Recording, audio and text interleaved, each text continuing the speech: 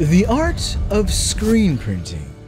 Hey everybody, Lon and Cory here again with Graphic Elephants. This is the art of screen printing presented by GSG. Hey, we're about to wrap up the Photoshop portion of our emblem, superhero emblem, and this lesson is going to be about file prep before we move over to Illustrator and start worrying about output. We've since collapsed all of the extras that we were using to make the entire design for separation.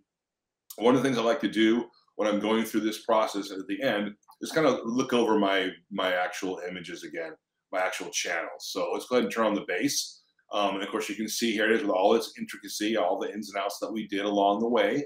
Of course, the removal of the base under all the halo and the blue mesh. And then let's just go ahead and I turn these on and off because I want to make sure that there's no base peeking out where it doesn't need to be, that, you know, there's no shifting in the colors. Sometimes that happens if you're not paying attention. Sometimes that can happen. So here's all the colors sort of turned on with the base. Another thing I also like to do is sort of look at the colors individually against each other.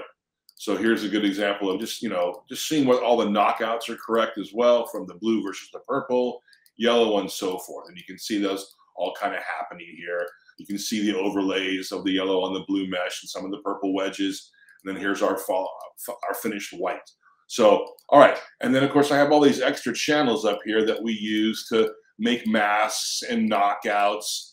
These are all no longer necessary to keep. So you can see me selecting all of these just so I can trash them, because we don't want the RIP software to be confused by any of that. And then as far as your layers go, when we go into EPS mode with this, we're going to take this from a Photoshop document into an EPS file format, because that's what RIP software sees.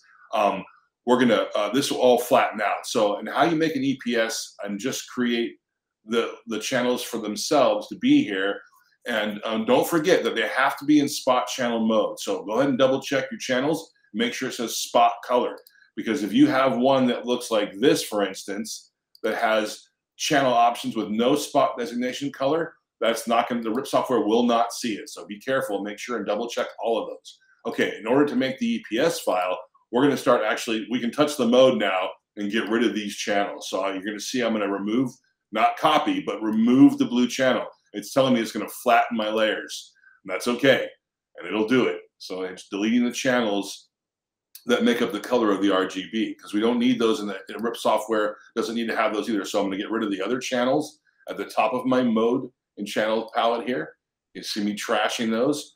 And then there's also the fabric is left over, so we don't want to have that in there. So let's go ahead and remove that. And all we're left with now is all of our plates. So these are what are going to get basically ripped through the RIP software. And then in order to make it an EPS file, we're going to do a save as, and you're going to save it to wherever you want to. But in format down here where it says Photoshop, you'll get three options. Photoshop DCS 2.0, that is the file format that you need for your RIP software. So I'm going to say save, and it's going to replace the one that I had originally. And then also this information here, we don't touch any of this. It pretty much sets itself up for what we need for separation. So we'll say okay. And in the next video, we're going to go full circle and come back to our artboard and set it up for final exposure to screen. Seems like a lot of steps, but a lot of repeated steps, which basically this would be a question for another probably video or lesson about writing scripts or writing actions to step and repeat some of those things, because there is a lot of similar, but there's a lot of, we call it voodoo or hippie magic, right? You got to go in there and I feel it. I need a little more shadow. I need a little less highlight. All those kinds of things become a feel. And that's really where the balance of the math and art in this business really is. So yeah, next time we'll get it on an Illustrator board for you.